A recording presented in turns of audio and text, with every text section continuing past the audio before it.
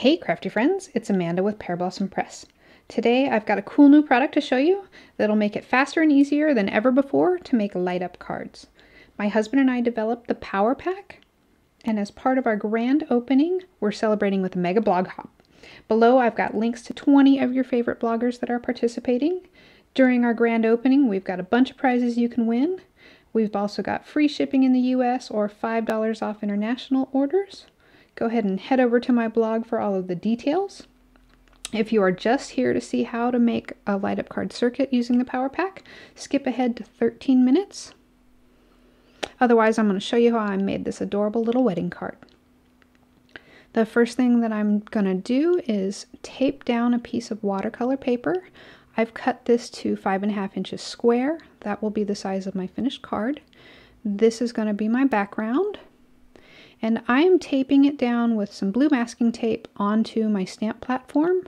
You'll notice that it's got 1/4 inch grooves all across the lid. That just helps me get a nice even border onto my watercolor paper here. Once I've got the edges all taped down, I'm going to peel it off and move it over to my craft mat. I could have painted it on the stamp platform, but I didn't want any of those grooves to imprint onto my paper, so I just moved it over here to my craft mat. And I've got my Prima watercolors, and I'm only using 2 colors, just the yellow. I'm creating a wash on the background with the yellow. I'm going from light to dark, or rather dark to light from the bottom up to the top. And then I'll come in with just a smidge of this orange and blend it in a little bit. And that'll give me a nice ombre effect. This is a really smooth background, so I'm going to add another layer. But before I do, I want to dry the paper just a little bit so that when I add my next layers of color, I can get more lines and texture in there. And I'm just going to come back in with a little more orange and a little more yellow. And it's not a dry brush, but there's not a lot of water this time around. Once I'm happy with the background, I'll dry it up a bit. And then I'm going to move it into a splatter box.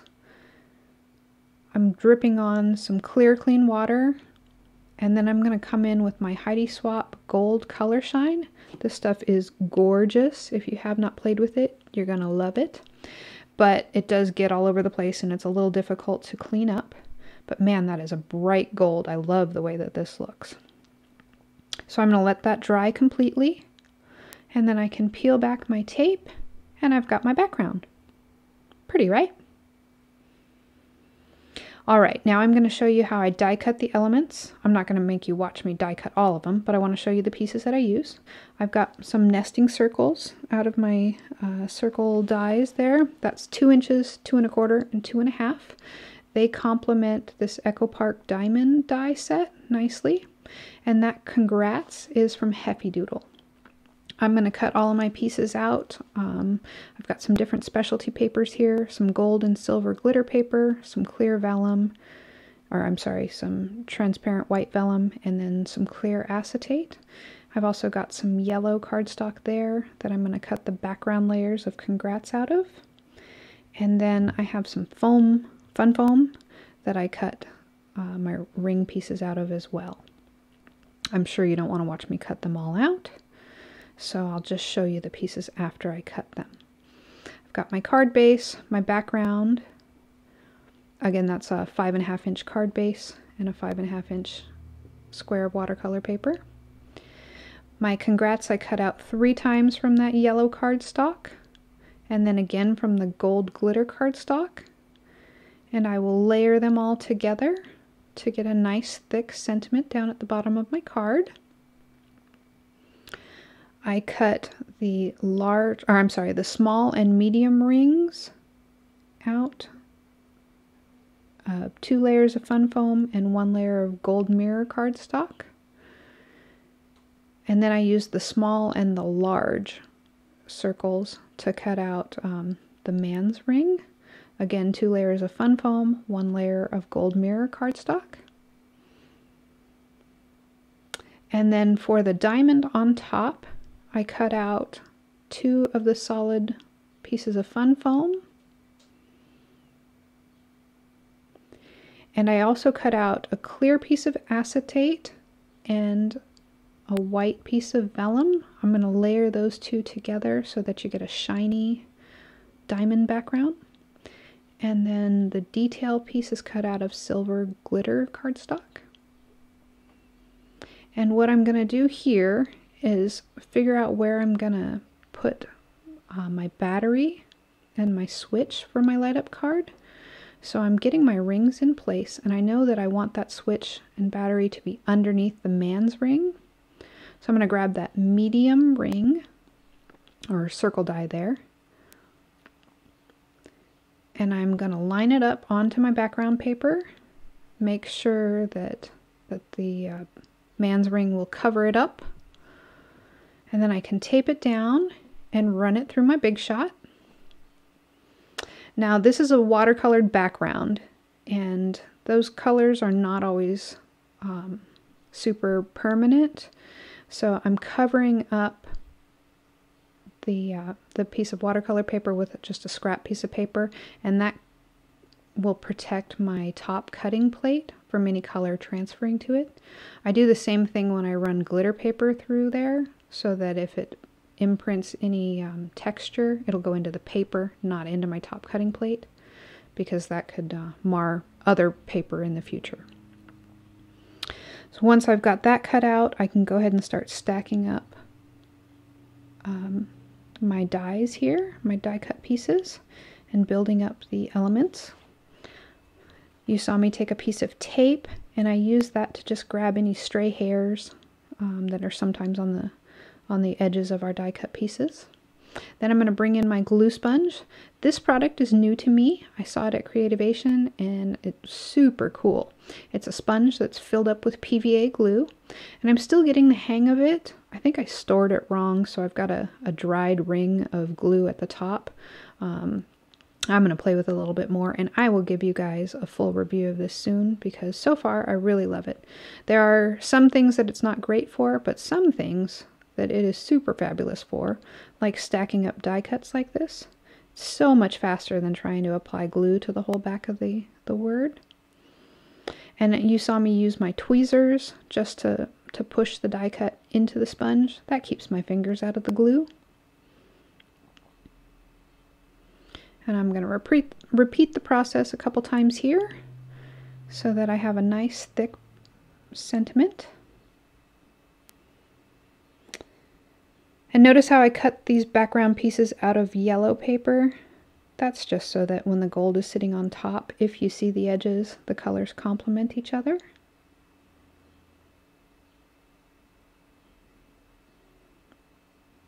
And there we go. Isn't that pretty? Now I'm going to grab the 2 larger rings, and I'm going to go ahead and add some glue to these. PVA glue works fine for this. It glues foam together nicely. And I'll go ahead and make sure that those are even. And I've got a nice heavy block to hold everything flat while it dries. Now I'm going to grab the 2 thinner rings out of the foam, and I'm going to glue those together as well. And I thought that I could use the glue sponge for this, but I wasn't picking up enough glue this way. It's a little too narrow to grab as much glue as I needed, so I'm just going to go ahead and bring in my PVA glue in a fine line bottle. It's the same glue, it's just in a different form, or rather in a different applicator. And this time I got a little too much glue on, but it's no big deal.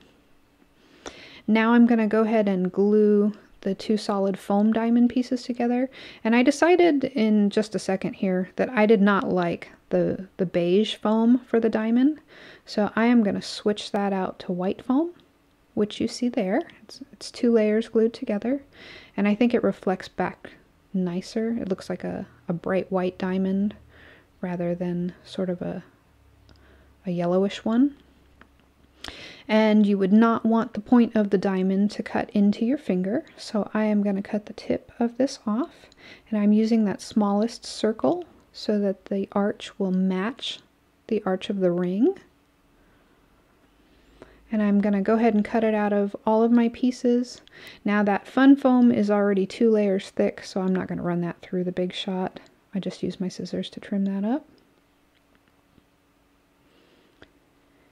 And I'll layer this up and make sure that everything lines up nicely, and it does. So this white foam, I am going to go ahead and trim out most of the inside. I just really want to create a box or a double layer of foam to hold my diamond up from the bottom. I'm really creating a shadow box for the light to sit in. And after I get that cut out, I will go ahead and glue the vellum on top.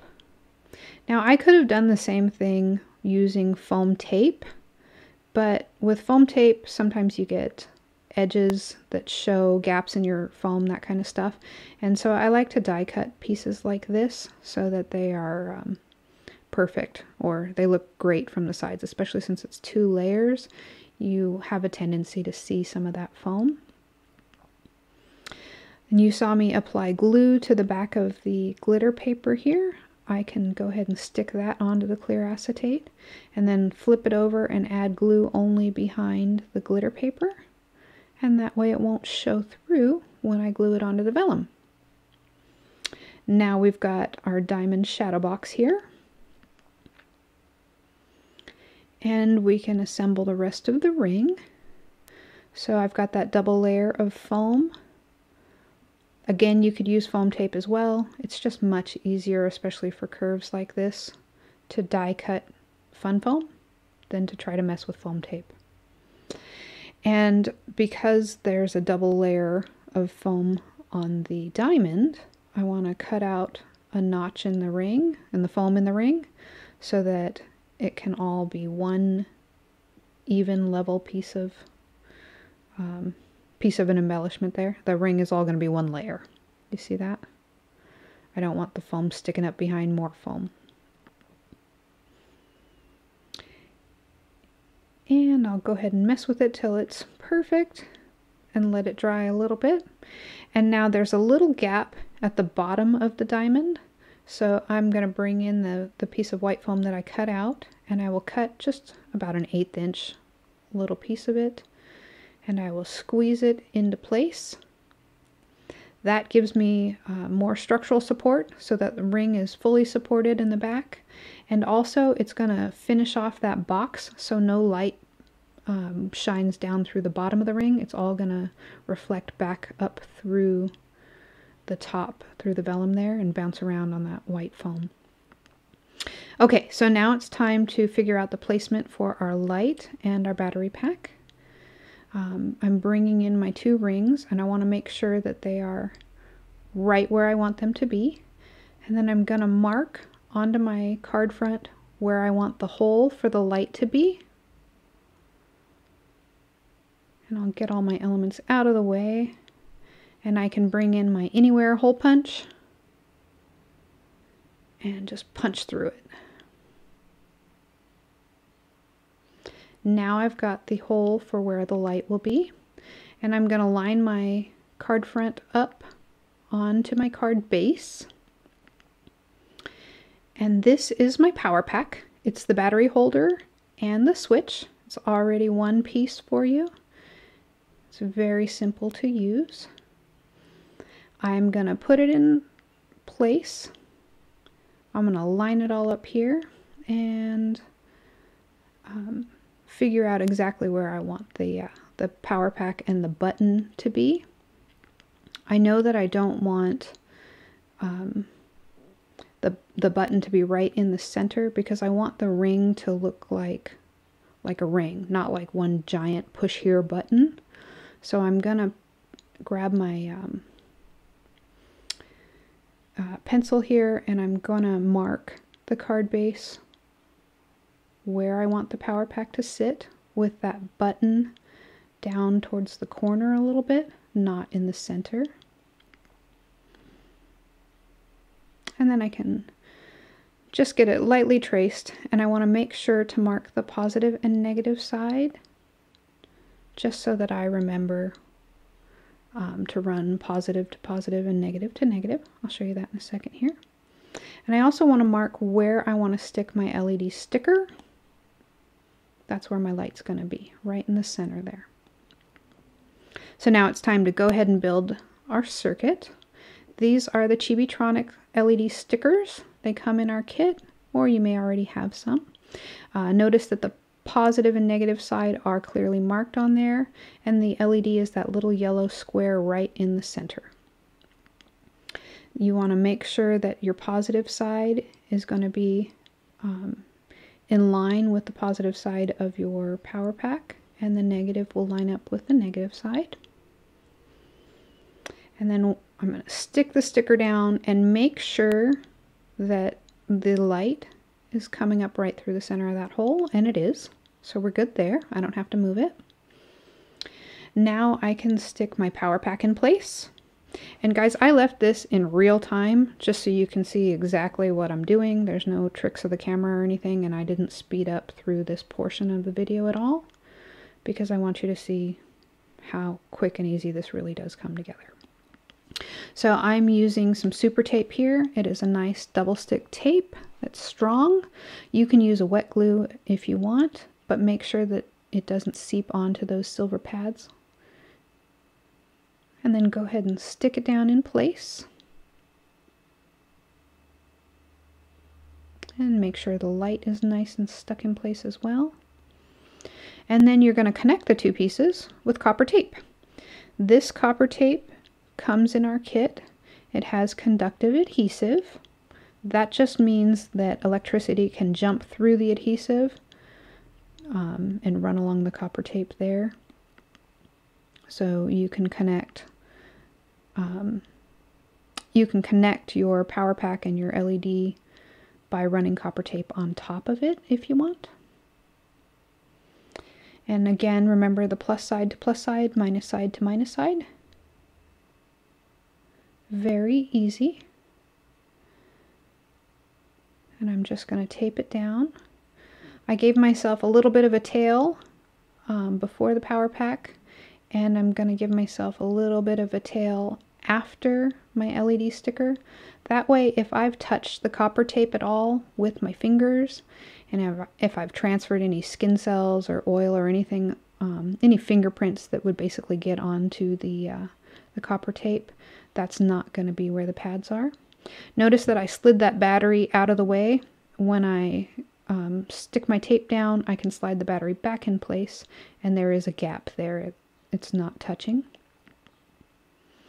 And now I'm going to run the positive side to the positive. And again, I've got a little bit of a tail with my copper tape hanging off one side of the power pack. And then I'm going to come up, and you can curve this tape. This tape has conductive adhesive, so you can tear it and stick it back to itself. But every time you do that, you add a little resistance to the line. It's best if you just bend or curve your tape. And let me show you how to bend the tape, or fold the tape, rather. It may seem a little counterintuitive. The first thing that you do is bend it in the opposite direction of where you're going to want it to go to. So I wanted it to come down, so the first thing I did was bend up. And now I want it to go to the left, so the first thing I'm going to do is bend it to the right. When I do that, the tape is sticky side up. So I'll fold it one more time. And then my sticky side is down again. If you just bent it the one time, if you just folded it the one time, your sticky side would be up in the air, and then that would be hard to work with. So I'm going to burnish it down with my fingers. And then I can press the button. Apparently I needed to clean up first, and then I'll press the button. But you see, that's how easy it is to make a circuit. Simple, right? Okay, So now we can get to covering it up. And when I put my card front on top of it, a funny thing happened. The light kind of acted a little bit flaky. Whenever that happens, that means that I've got a connection issue here. So I just needed to push it down with my fingers a little bit more and make sure that it's stuck nice and flat. And then it's good to go. I pressed that button like 100 times more to make sure that it was not going to be a flaky circuit. And I'm convinced that it's perfectly fine now. So I'm going to add some glue to the back of my card front. Or rather my background, I guess it is. It's my card front and my background. And I will glue that in place. And again, I'm pressing that button because it's a lot of fun to do. And now it's time to cover it up. I know that I want to put a push here stamp onto this yellow piece. I've got this Lawn Fawn set, and I'm going to use this little round one that says push here. And I'm going to line up my watercolor paper so that the lines are matched up. The pattern is back in place. And then I will put this stamp on top of the paper right over the button. And I can pick it up, transfer it to my MISTI, and then I'm going to stamp it with some fossilized amber Distress Oxide ink. That color complements this color scheme perfectly. And I went ahead and stamped it twice. Now I can glue the gold ring to the yellow circle.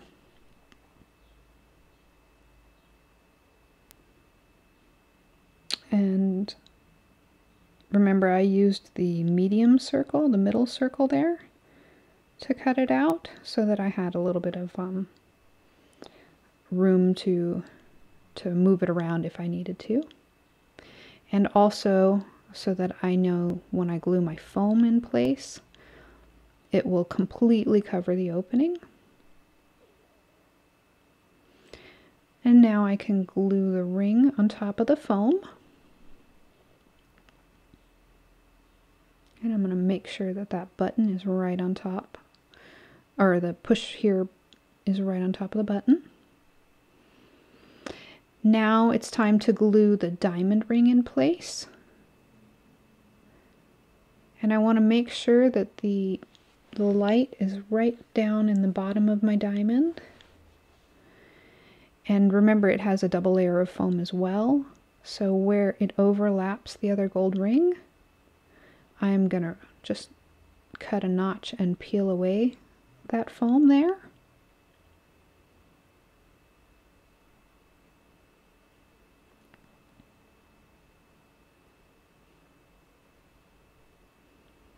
And I constantly double check it. I want to make sure everything lines up nicely and nothing is at an angle that I don't want. Then I'm going to hold the light on while I stick it down. And if any glue seeps out onto the mirror cardstock, you want to clean it up right away. It's easier that way. And the very last thing to do is to glue my sentiment in place. I love this Congrats. It's a beautiful brush script from Heffy Doodle. I love it. So now I'm going to weigh it down while it dries, and then the card is done. That finishes up this card.